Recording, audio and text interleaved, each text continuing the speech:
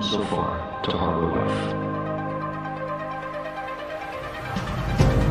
Like it or not, for the moment, the Earth is where we make our stand.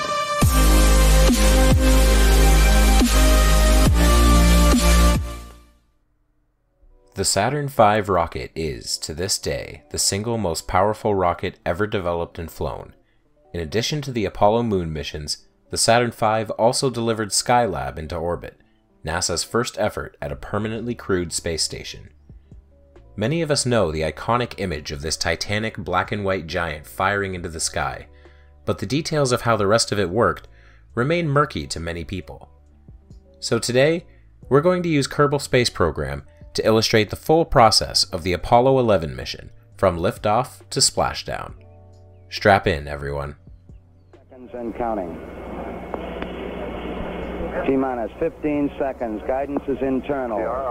12, 11, 10, 9. Ignition sequence starts. At T-minus 8 seconds, the S1C, the first stage of the Saturn V, ignites its 5 F1 engines, producing nearly 8 million pounds of thrust beneath the rocket as it's still attached to the umbilical tower. 5, 4, 3, 2, 1, 0. All engine running. Liftoff. We have a liftoff. 32 minutes past the hour. Liftoff on Apollo 11.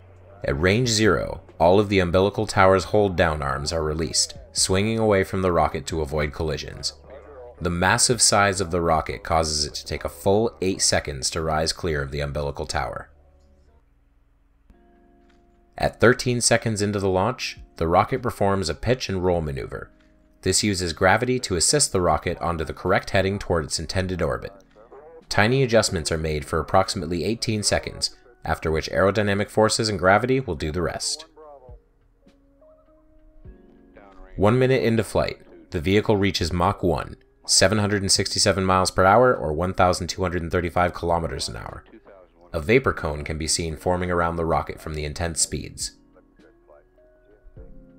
2 minutes and 15 seconds into the launch, the center F1 engine cuts off, and 25 seconds later, the remaining 4 also cut off after carrying the rocket roughly 42 miles into the sky. At this time, the astronauts aboard have felt the highest amount of inertial acceleration, just under 4 Gs. 1 second after cutoff, the first stage separates from the rest of the rocket and the second stage ignites. 15 seconds into the second stage flight, the launch escape tower is jettisoned. This tower is designed to pull the command module away from the rest of the rocket in the case of an emergency, but at this altitude, it's no longer useful. The second stage continues to burn until 9 minutes into the flight. Shortly before it cuts off, the first stage will have impacted the ocean. It does so in several pieces, as it's tail heavy and traveling very fast, and thus will be ripped to pieces on its way to splashdown. Following this, the second stage cuts off at 9 minutes and 8 seconds and is separated from the remainder of the rocket. The third stage fires 3 seconds later, carrying the rocket into a parking orbit of about 191 kilometers. At 11 minutes 39 seconds, the third stage cuts off and the craft is now safely falling above the Earth. It remains here until 2 hours and 34 minutes post-launch, at which point the third stage reignites and performs a precise burn to put the spacecraft on a trajectory to intercept the Moon.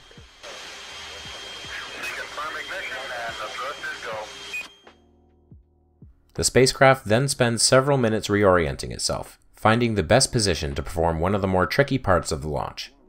At 3 hours 17 minutes, the command service module separates from the third stage, turns itself around, and docks itself to the lunar module. We've got the high gain locked on now, I believe, auto tracking now.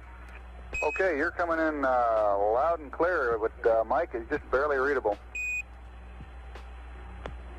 How are you reading Mike? Loud and clear now, Mike, and we understand that you are docked. That's right.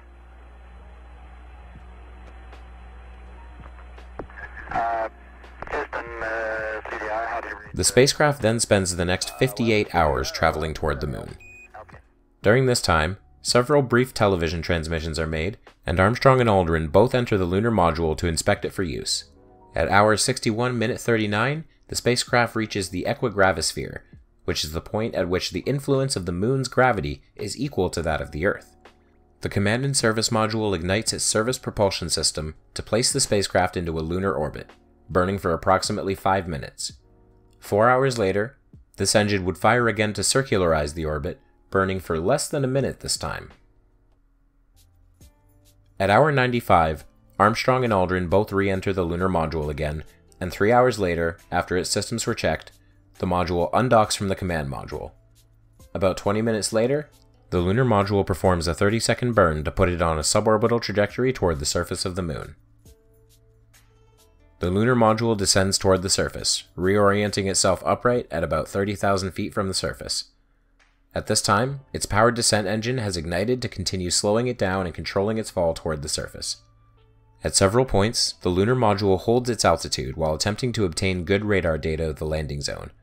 Finally, at hour 102, minute 45, the lunar module touches down on the surface of the moon. Contact light. Okay, engine stop. APA at a descent. Mode control both auto, descent engine command override off. Engine arm off. Port 13 is in. We've had shutdown. We copy you down, Eagle. Okay, everybody, T1. Stand by, T1. Tranquility Base here. The Eagle has landed. Roger, Tranquility. We copy you on the ground. You got a bunch of guys about to turn blue. We're breathing again. Thanks a lot. Now begin the most famous moments. Armstrong exits the lunar module, followed eventually by Aldrin. The two do examinations of the lunar surface, collect samples, take photographs, plant their flag and read their plaque, and deploy several remote experiments on the ground. 20 hours later, the lunar module lifts off from the surface, leaving its descent stage behind. It makes several small burns to both put it back into orbit of the moon and arrange a rendezvous with the command module. 4 hours after liftoff from the moon, the lunar module is docked to the command module again, and the two astronauts exit the lunar module, which is then jettisoned, left in orbit of the moon as weight that was no longer needed. At hour 135, the command module's service propulsion system ignited for a 3-minute burn, putting the spacecraft back on a trajectory toward Earth.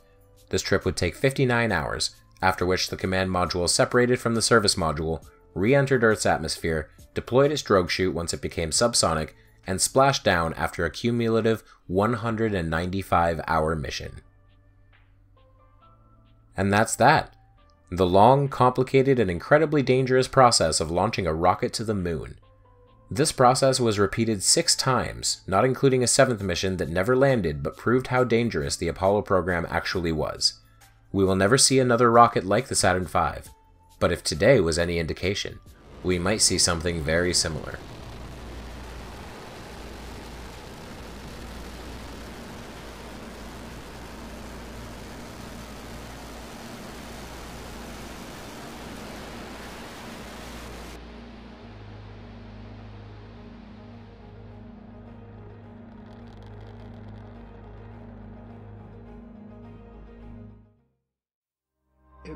If you like this video, please give it a like. If you want to see more, please subscribe and turn on the bell for notifications. If you want to support me further, consider becoming a member or a patron, or checking out my merch or my Amazon links. Thank you, and I will see you over the curve, Space Cowboys. In a vast cosmic arena.